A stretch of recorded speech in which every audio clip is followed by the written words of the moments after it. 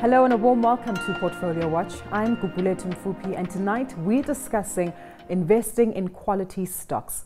Now, adopting Warren Buffett's mantra is that it is better to buy a high quality company at a fair value than a poor quality at an attractive price. This has been very much in vogue, especially since the global financial crisis. But what every investor prizes is steady, predictable growth and companies that strive to deliver this. But simply put, one would agree that a company that can deliver profitable and sustainable growth would be considered as a high-quality company. Yet some myths have been busted. For example, the more globalized, the higher the quality. And big is high quality and small is low quality, among others. So what really constitutes a high-quality company and a good investment choice to make? That's what we'll answer this evening with my guests in studio, Andrew Dittberner, Chief Investment Officer for Private Client Securities at Old Mutual Wealth, and Nick Norman-Smith, Chief Investment Officer at Lentus Asset Management. Gentlemen, good to have you with us and thanks for joining us. Let's actually start just there. What is a definition of a high-quality company? Yeah, so I think it's something that's very difficult to articulate if you speak to investors. And you know, if you look back, I suppose in the 2000s, everyone spoke about value. Value investing was very much the thing to be doing then. And since the global financial crisis, value has kind of been parked to one side, and now everyone talks about investing in high quality businesses. But when you actually say to someone, how do you define a high quality business? Very often, as you suggested in the introduction, that people think big companies are high quality companies because they have to be high quality to become big. But they forget that maybe they've been helped along the way. Maybe there's industry effects or competition, dynamics that might have helped them get to where they've gotten, and not necessarily big companies. So I think high quality companies rather. So I think really try and define what a high quality company is. You can come at it from a number of angles. You suggest, you want predictable, steady earnings growth. Sure. And I think absolutely, if a company can do that over a sustained period of time, I think we could classify them as a high quality business. But there are other things we need to look at as well. Are those earnings backed by cash flow, or are they accounting earnings? Is one example. For instance, you can then also look at the balance sheet to get a sense of how stressed the business is. So there's a number of, I suppose, angles that you could come at it to put your finger on, whether this would be a high quality company or not. We'll interrogate those in just a moment. But Nick, from your perspective, what are some of your views on high quality companies and just exactly how to identify them? I would say kind of two broad factors. One is a business that's earning power or earnings are protected from competition, the competitive moat that Warren Buffett always talks about. So there are a number of different categories that can protect you, from regulation to brands to scale, and we can go into them. And the other is the ability to reinvest capital at a high return on capital. So if you've got lots of opportunities to continue reinvesting capital and earn high returns on that incremental capital, then that's a really high quality business. If you can get both of those together, fantastic. But as always, as a value investor, you need to pay the right price for it. And I think a lot of us, speak for myself, certainly have learned a lot in the last 10 years about quality and how sometimes you do need to pay up slightly for it. I do think we've moved all the way along though. Value investing is really out of vogue. Sure. And quality investing is really important. And I think people are starting to make the mistake of paying anything for quality. And we've seen many examples of this in the past that has led, ended in tears. Give us some examples here. Andrew, you also smirked at that particular expression because it's something that has happened. And of course, as investors, we tend to hog on to the trendy sectors and trendy industries, which actually see us regarding them as actually being high quality stocks or high quality sectors. Some pitfalls to avoid here? So I think you misinterpret sometimes quality, and you just get sucked into the idea that this is a great business, and you can take, you alluded to them, some of these tech companies in particular, and then suddenly you forget about the valuations, as Nick suggests, and you just, as these stocks go higher and higher, you get caught up in this momentum type, trading environment. And you ask for examples. I think a very recent example would be a Netflix, for instance. Here's a company that everyone talks about, the disruption, capabilities, of Netflix, how it's going to disrupt cable, etc. What's going on in that whole media space. And what happens is people, rush to it, buy it, push it up onto valuations that might, is talking to some value investor or value investor on my right, you might say that those valuations are unwarranted for a business like that. And what happens the minute it disappoints, you see the share price come off materially. And it's priced for perfection, and we saw that last week with Netflix. Yeah. When Netflix released their results, their subscriber numbers came in, I think, about 1 million odd subscribers short of what the market expected, and I think the share was off about 13%. This is what happens when you misinterpret quality, for the next big thing, and you don't care about valuations, and you just pay up for anything. Okay. Quality is important. But I agree with Nick that valuation is equally important. And let's look back at history, because time will tell on Netflix. I mean, I agree with Andrew, but who knows, maybe you're wrong. But let's look back to the early 2000s and say, okay, what were the real quality companies then? Cisco produces all the plumbing for the internet. Intel produces the memory chips. Microsoft produces the software, and Oracle runs all the databases. Okay. The world is moving forward. We're all going to, the internet's going to explode, and whoever's well placed is going to make a lot of money. You were 100% correct if you predicted that in the early 2000s. But quality companies like Microsoft were trading at 45, 50 times earnings. Now those businesses have tripled, quadrupled, and now even more their earnings. But it took you 10 to 12 years to break even on investments during that time period. So you picked the ultimate quality companies with the ultimate sectoral tailwinds, and you still lost a lot of money. Sure. And when was the time for value investors to buy it? Was you could buy those stocks a few years ago when they were out of favor, and they've doubled, tripled. Sure. So value still, price still does count. Price still does count, and that raises some critical elements as to how best to identify these particular sectors. But how many of these sectors or quality companies are actually driven by fundamental macroeconomic dynamics? We've touched on the tech sector quite extensively, and of course we know that economic growth, job creation potential aren't necessarily fundamentals that drive or contribute to these particular sectors. Should we be looking outside the tech sector perhaps at all?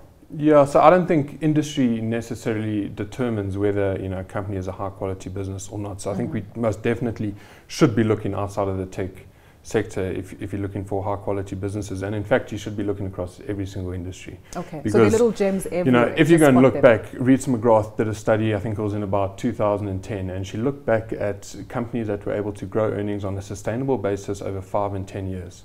And when she identified those companies, which were a very, very small amount, and this is looking across the world, I think about 3% of companies could do it over a 10-year period on a sustainable basis. And when she looked what those companies had in common, they didn't come from a specific industry.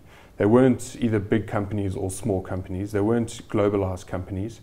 What they had in common rather was, Nick touched on it earlier, is capital allocation. Yeah. CEOs that were able to allocate capital effectively and get, and generate those returns on that capital above the cost of capital. They are agile businesses that, that are able to move quickly, spot new revenue streams and move very quickly into those. And they're also absorptive. So they've got strong balance sheets that can see them through difficult times. And now we can think of a number of industries in South Africa in particular that have gone through very difficult times, and immediately what comes to mind is a couple of high quality businesses. So knowing how to identify them quite accordingly. Very quickly on the capital allocation, with a lot of companies we've really seen strong cash flows coming through from their entities, and of course some of us like this because you expect the dividend, but others want that capital allocation. Can that differ as well when it comes to various quality stocks that you identify in the market? Yeah, and again, it depends on the opportunity. So you can have a high quality business with very few additional investment opportunities. For a business like that, you either want the cash paid out, or if the stock is trading at fair or below fair value, you want management to buy back as much stock as you possibly can. So, people call these kind of cannibal companies. And some of the best capital allocators are businesses that are just shrinking the shares in issue every time. So if I don't have anything better to do, but I can buy my shares back at a very cheap price, fantastic. Unfortunately, look at the resource sector as a great example. Management tend to buy back shares at the top and issue shares at the bottom. So there's not that many management teams that are able to do it. But those that can are smart. Look at PSG, issuing equity when their share price is expensive. That's a smart thing to do. That's good capital allocation. Of course, you'd rather grow and expand the company, but sometimes they're just not the opportunities at that point in time. Exactly. I think just to add to that, I saw a graph in recent weeks that showed share buybacks in the US, and suddenly all of these companies, we know what's happening there with, you know, the tax, if you can call it tax reform, suddenly they cash flush, and these companies are buying back, you know, their shares in the dozens, you know. And maybe, you know, when we look back in 5 years' time, we might say exactly what the resource companies did.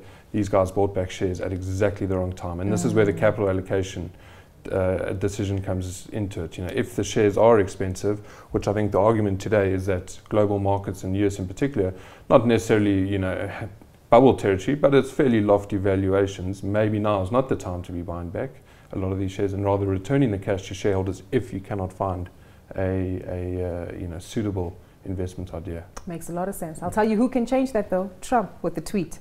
But on that note, let's get into a perspective now with regard to the equities environment and nitpicking at some of the stocks that we need to consider that are actually great quality companies.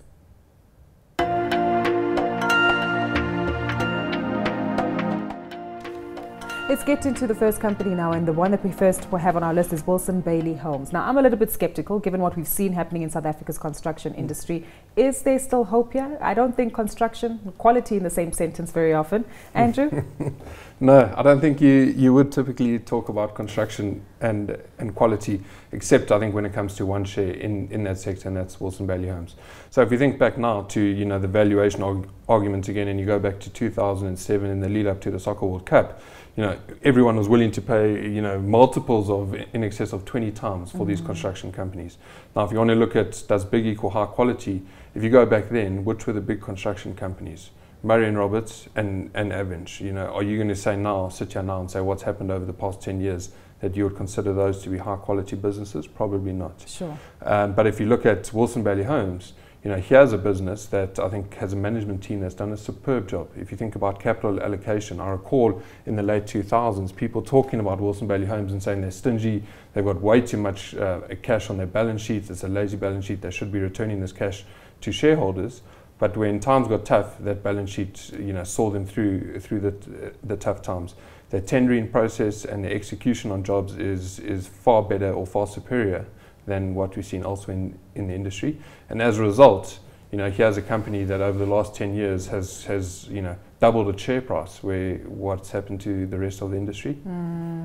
Quite true, quite true. Yeah. Nick, you agree with that one on WBH? Yeah, I think the industry, you know, sometimes, as Andrew was saying, you know, some industries aren't necessarily good for quality companies or bad for quality companies. I'd say generally construction is quite a bad industry. It's got relatively low barriers to entry. When there's a lot of competition, people will charge flat or negative margins just to keep going, and that's what we've seen in our industry, and that's why it's taken so long for it to turn around. So I would say, I'm not sure if it's a quality company, I think it's a quality management team. So I guess you've got to make the call. How much do you back the management team? Obviously, you'd rather have the high quality business with a high quality management team. We had Microsoft high quality business, low quality management team with Steve Ballmer. Look what happened when Satya Nadella came in. He's turned that business around and showing its true potential. So I think it's a very tough business to be in, but there are times in the cycle where these businesses are attractively valued. And if you look at the competitive environment now, companies are going out of business left and right. So that's a decent time to be in that industry, absolutely. You can be the last man standing and generate value. But yeah, very tough business to be. So I'd probably say quality management team versus quality company. Fantastic. If you can separate the two. If we can separate the two. Before we do go to an ad break, I want to throw ComAir in there. It's been one of those classic companies which continues to remain resilient. Its profit per passengers has come under slight pressure. But I think for a listed airline company, managing to keep its head above water for some time. Yeah, so I mean, if you look back, you know, ComAir I think was founded in like the late 40s, and I think it's been profitable every single year. You know, earnings haven't necessarily gone forward every single year, but I think this is the one airline in the world that over this time period has been profitable.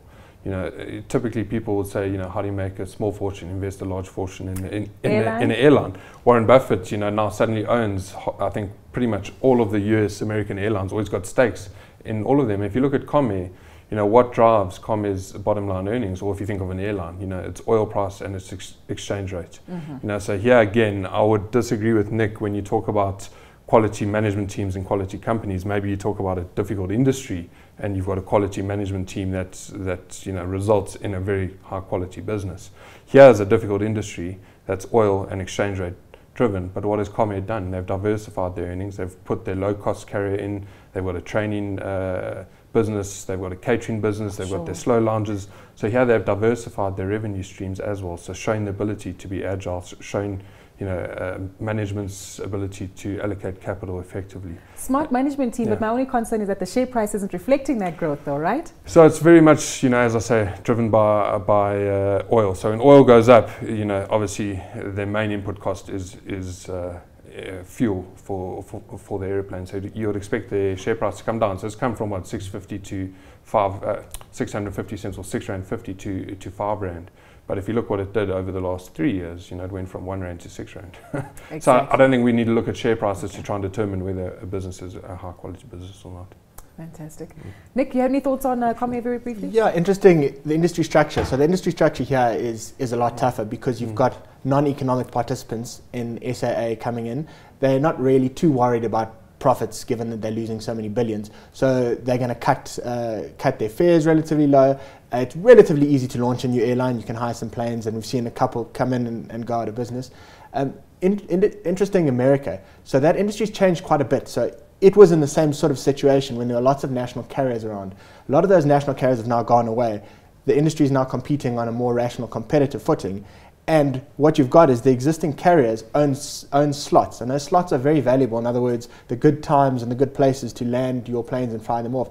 So it's actually become a kind of oligopoly situation with the US, and I think that's why people like Buffett are now looking again and investing in that industry. So yeah, I guess probably the same comment before. Tough industry, but I mean, the numbers are there, right? They've run the business very, very well. So clearly choose the last man standing and the one entity that actually looks like it can remain resilient regardless of the market conditions that they face. We're going to take a quick ad break, but of course you can continue to join the conversation by tweeting at CNBC Africa using the hashtag PortfolioWatch, or email us your questions to portfoliowatch@abn360.com, as our panel would be delighted to answer them and of course hear your thoughts on investment insights. We'll be back right after this.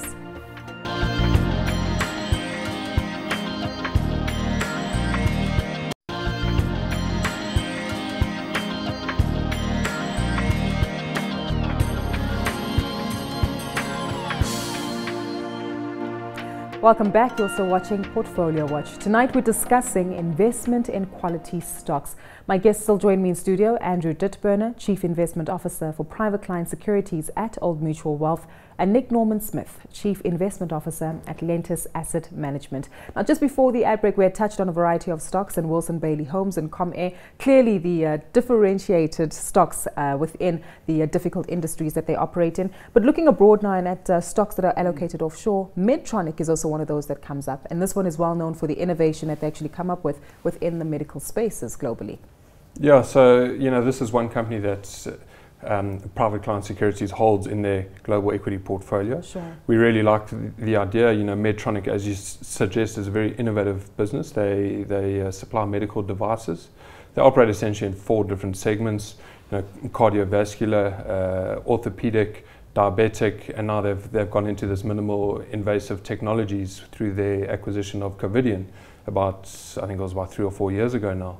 And that's proven to be a very good acquisition. So talking to capital allocation, if you think about moats or economic moats that Nick touched on earlier, these guys I would argue have a very wide moat. They've got strong relationships with physicians, hospitals, clinics, etc. And it's very difficult to start switching between medical devices, specifically when you're dealing with cardiovascular and spinal medical devices. Sure. So they've got entrenched relationships with those doctors, and it's, the switching costs, I would argue, would be quite high. From a competition point of view, competition is, there's only about 3 or 4 companies globally that essentially play in that direct space. And then if you go and look back, going back to the early 1980s, this company has grown revenue every single year on year, except for 1 year, I think it was about 84 or 85, somewhere around there.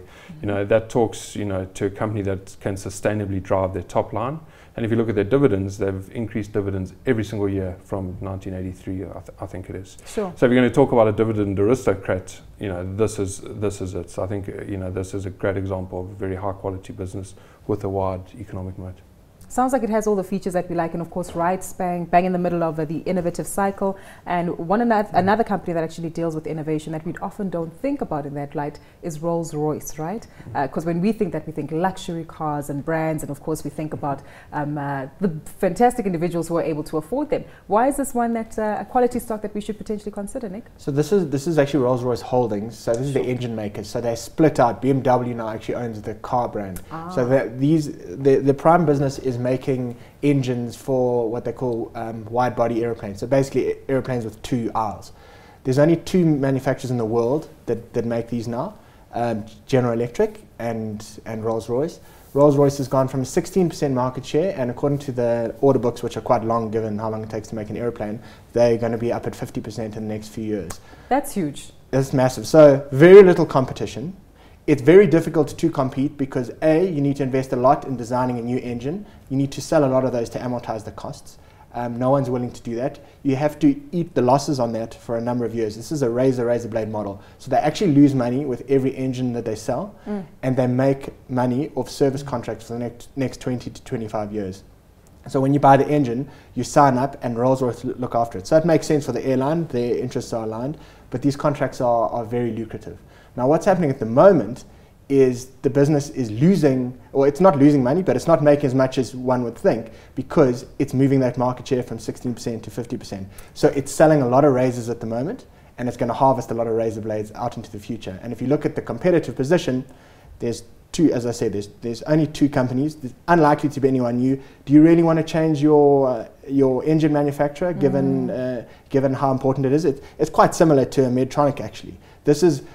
The proportion of the engine cost is relatively small in the proportion to the airline and the whole operating costs. Sure. But it's rather important. That's the kind of thing you want to be selling, just like a heart stent. It's not that expensive in comparison to how much you're spending on the heart operation and the care. But if that goes wrong, you're in serious trouble. So fantastic competitive dynamics. The airline industry is growing at around 4-5% at least every year and is probably going to increase. So it's a great industry to be in. It's just a case of where in the value chain do you want to be. And we like the area where there's virtually no competition. Almost sounds like there's a value proposition here as well for the long term, as you mentioned. But of course, that also speaks about the share price. What are we seeing with regard to that at the moment? Does it look fairly expensive? It has rallied quite a lot because the business was under serious pressure a while ago. It's kind of tailed off a little bit because it had some issues with some new engines that it's put out there, and it's going to cost them a bit to fix it. So as always, it doesn't come without risks. But we still think the market's not appreciating just how strong that earnings power is over time, and just how much of a return on incremental capital they're going to be able to make over the next 5 to 10 years when they continue to grow those engines. Yeah, we've touched on a lot of sexy, innovative industries, but what about good old-fashioned fast food? And Domino's Pizza, I understand, is on the list and features here. For many of us as South Africans, fairly new to the South African market, given that it was brought in by one of the local investment companies. But I understand from the New York Stock Exchange, this actually might be regarded as a quality stock. Pizza and quality, another 2 sentences that I would never put together. So when you think of Domino's locally, Taste Holdings, I think, brought it in, a few years ago, and I don't think it's, as you say, you wouldn't think of it as a high-quality business. But if I had to say to you now, again, I said earlier, don't look at a share price to determine whether it's quality. But if I had to say, between your FANG stocks, your Facebooks, Amazon, Apples, Netflix, Googles, etc., throw in Tesla there since 2010, what shares performed the best between them and Domino's Pizza? You'd be surprised to learn that Domino's Pizza's outperformed all of them. Wow. And how have they done this? They've done it through innovation. So we think of it as a pizza company. It's actually a tech business. And they've got their roots back to, I think, about the 1950s or 40s, somewhere around there. And only in 2010, a new CEO came in, realized that the product was actually poor. So he invested capital in, reinvesting into the product, putting out a brand new pizza that didn't taste like cardboard. And they had their delivery within 30 minutes. That was their guarantee. Realized that this was putting people in harm's way. They had a lot of delivery guys that had motor vehicle accidents. So what are they doing? They throw out the 30-minute guarantee, and at the same time they start looking at autonomous vehicles, motorbikes to deliver pizzas. Without drones in the future, driverless. Drones is another one, exactly. And you can sit on the train in the US and order Domino's Pizza and collect it and get it delivered to your seat at the next stop, for instance. Wow. You can order your pizzas through your phone with 0 clicks. So it's a very innovative, agile business, you know, that has changed with the times as it's realised it had to, which I think talks to the management team.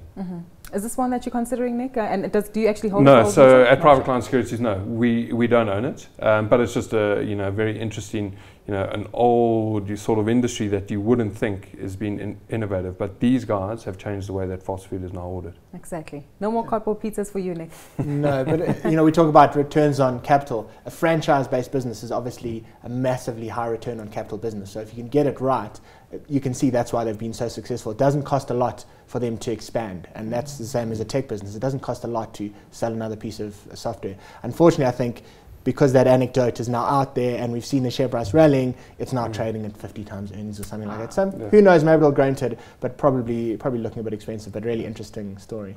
Sure. Interesting dynamics that we certainly discussed today. Pizza, construction, as well as medical and technology. But of course, reminding us that we do need to look at the finer details in order to identify quality stocks. A big thank you to both my guests for joining me this evening. Andrew Dittberner, Chief Investment Officer for Private Client Securities at Old Mutual Wealth, and Nick Norman-Smith, Chief Investment Officer at Lentus Asset Management. Do be sure to join us again next week at the same time to get more investment feedback. And of course, feel free to join our conversation on social media at CNBC Africa using the hashtag PortfolioWatch, or email your questions to portfoliowatch@abn360.com. Until next week, have a good evening.